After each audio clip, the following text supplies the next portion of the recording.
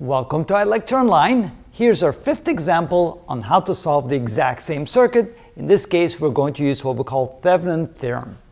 The way that works is this. You take your original circuit and you remove the portion, the load impedance through which you're trying to find the current. We're trying to find I2, and so what we're going to do is we're going to remove the load resistance.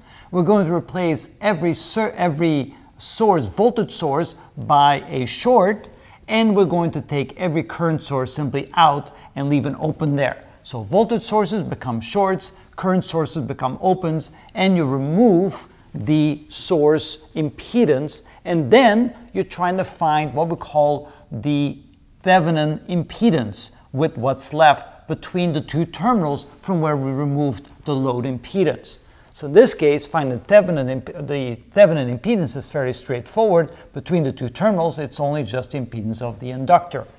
Then we need to find the Thevenin voltage. The way that's done is if you put back the voltage source, you put back the current source, and now by having removed the load impedance, now you want to find the voltage between the two terminals with what is left.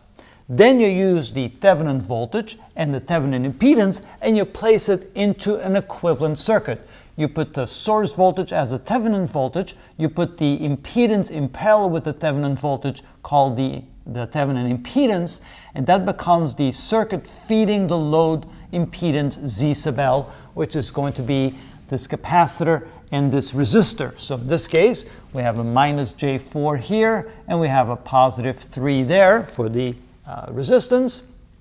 And of course, in this case, we pull the Thevenin impedance out from this circuit and put it over here. We put take the Thevenin voltage from here and we place it there. And then we solve that circuit with the current going through the load impedance. So that's the strategy.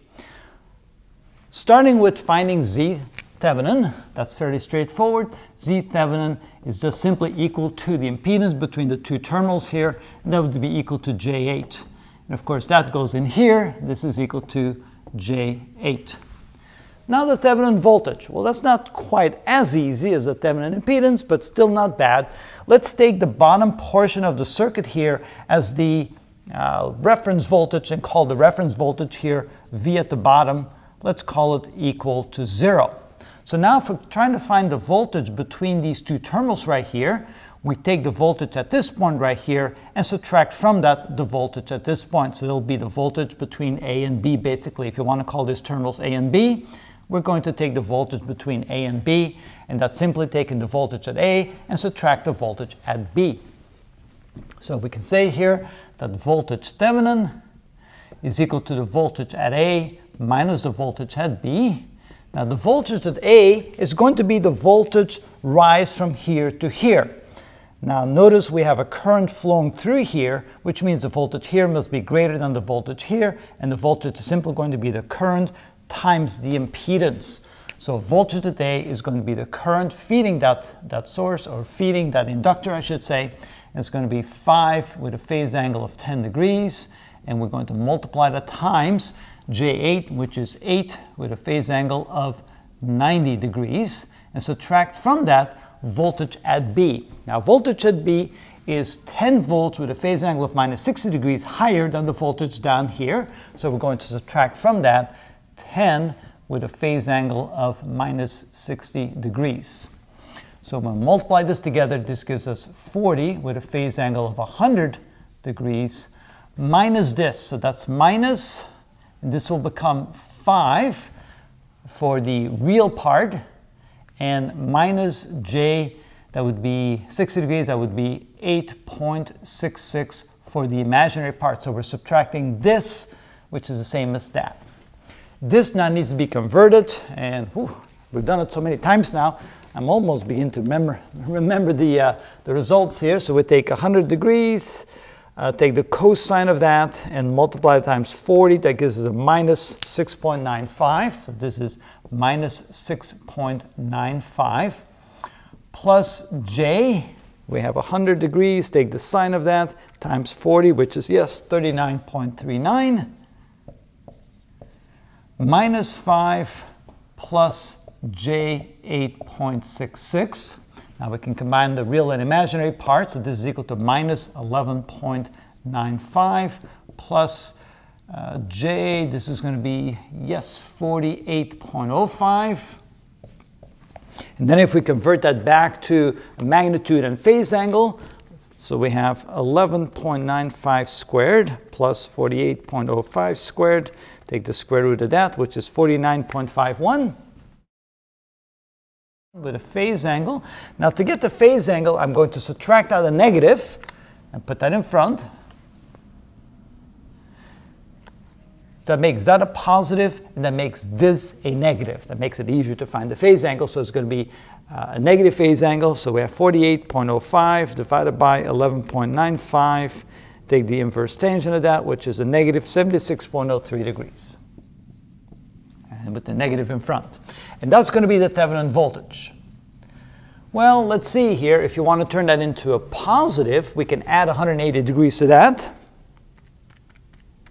And so this can also be written as, let's see here, a positive 49.5 with a phase angle of, at 180, that would be 103.97.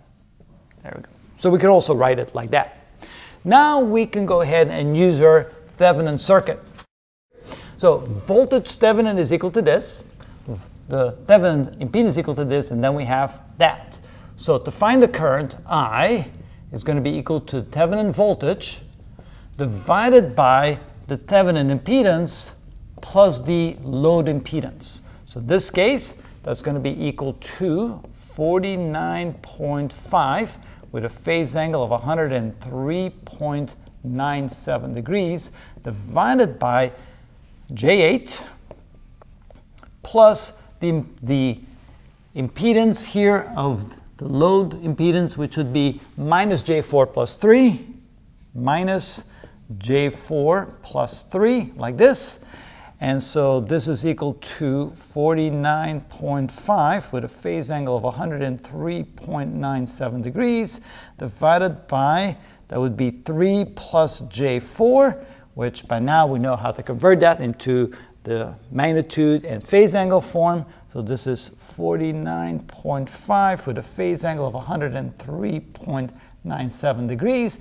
And then we take this portion here that gives us a magnitude of 5 with a phase angle of 53.13 degrees, which is equal to 49.5. I should have make it 49.51. Let's just add the 1 there because that's what I had over here. So 49.51 divided by 5 gives us a 9.90. So 9.90 with a phase angle of 103.97 minus 53.13. It's 50.84 degrees. Of course, that would be in terms of amps. And this then would be the current flowing through our load impedance, the capacitor, and the resistor up there. So that's basically I2 in our diagram. Okay, so again, I like the Thevenin theorem. I think it's very straightforward.